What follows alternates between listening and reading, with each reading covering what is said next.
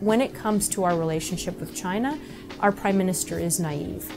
China is obviously one of the largest, fastest growing economies in the world. We want to be able to participate in the growth, but we also want to make sure that it doesn't constrain our national security and make us vulnerable from an economic, military, defense, and security perspective. We want to leverage those opportunities, but make sure that we balance it and defend democratic principles, human rights, rule of law, and our own domestic national security issues.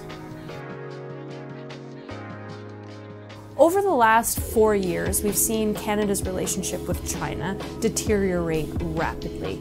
Everything from trade relationships where we're having our canola farmers punished by not being able to export their canola to defense and security relationships around Huawei. And we need to, as parliamentarians, look into that relationship. And so we, as Canada's Conservatives, have put an Opposition Day motion forward to review and examine all aspects of the Canada-Chinese relationship. The special committee, it will give us the opportunity as parliamentarians to do the job that we were sent here to do, to hold the government to account, but to be able to examine and review in depth all of the aspects of this very complicated relationship, and to be able to provide recommendations from an all-party perspective to the government on how they should proceed.